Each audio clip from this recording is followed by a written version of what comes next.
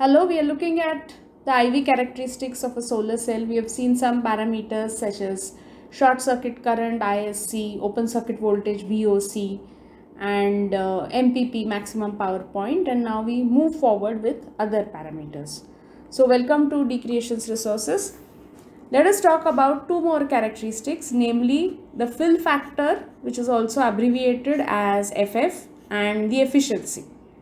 So fill factor is a parameter which is in conjunction with VOC and ISC, which we just spoke about in the previous segment. So that determines the maximum power from a solar cell. Now the fill factor is a ratio of what? Ratio of the maximum power from the solar cell to the product of VOC and ISC. So maximum power, we just saw that it is the product of VMP and IMP. So if you want to look at this fill factor in terms of a ratio, it will look as VMP IMP divided by VOC ISC. So ratio of these two products correspondingly. Now graphically, if you understand, fill factor is measure of the squareness of the solar cell. So if you imagine the area of the largest rectangle which will fit in the IV curve, it is going to be the fill factor. Now next, a very important parameter is the efficiency. So efficiency, as the name suggests, that it is basically going to be the ratio between maximum electrical power that the array can produce, and the ratio is going to be with respect to amount of solar irradiance hitting the array. Now depending on the photovoltaic type, the efficiency varies. So whether it's monocrystalline, polycrystalline, amorphous, thin film, etc., etc. So when you talk about efficiency, you are basically comparing the performance of one solar cell to another. As already told, it is the ratio of energy output from the solar cell to input energy from the sun.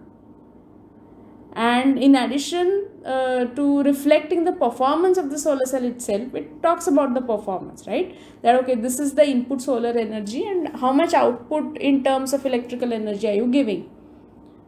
Now the efficiency basically is going to depend on the spectrum and intensity of the incident sunlight and temperature of the solar cell.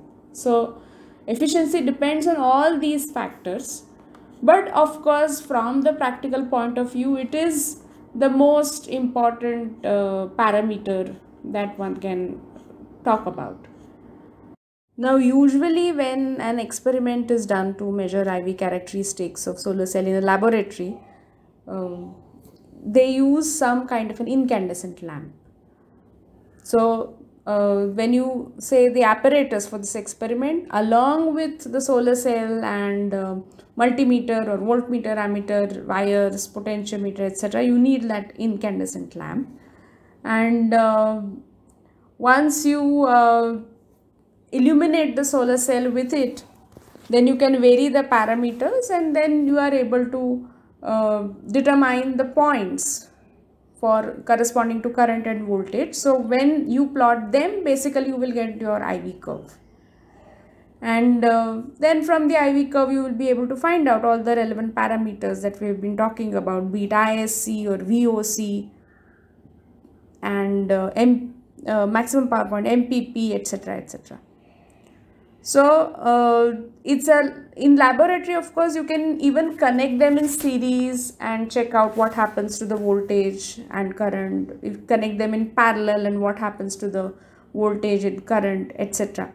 So when you connect them, for example, when you connect them in series, you will see that the voltage is increasing. If suppose individually each solar cell is giving you 0.5 volt and you have 3 solar cells in series, together they might give you voltage around 1.5 volt, but here the current is going to remain the same, while the situation will reverse in case of parallel connection.